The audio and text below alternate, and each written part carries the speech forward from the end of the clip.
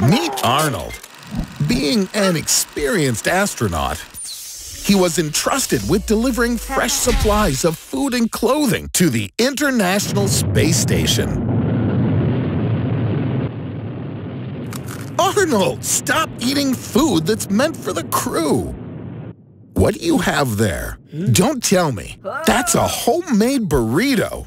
Did you make it for the astronauts? The rocket has successfully docked with the ISS. Get ready. To open the door, you need to click on the green button in 3, 2, 1. Green button, Arnold, green! I doubt that any of the astronauts are going to rush to your aid after you left them without any food. You have enough air for 8 hours. Somehow, during this time, you have to get to the ISS by yourself. Moving your body around ain't gonna do nothing.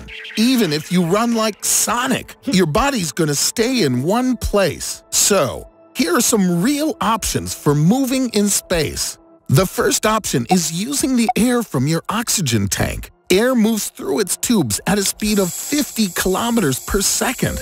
This kind of energy, in just 60 seconds, could carry you as far as 3 kilometers. But this will significantly reduce your air supply. So let's move on to the second option, burrito. You wrapped it in foil, and foil is an excellent reflector. If you make a sail out of the foil, then particles of light reflecting off of it will transmit their momentum to the foil and thereby accelerate you through space. Did you hear nothing I said about a sail? Son of a schmuck!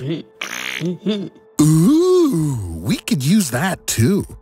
Gases exit the human body at a speed of 3 meters per second, and they can fill an entire balloon in a day. You just need to think of a way to let them out. Arnold, what are you up to?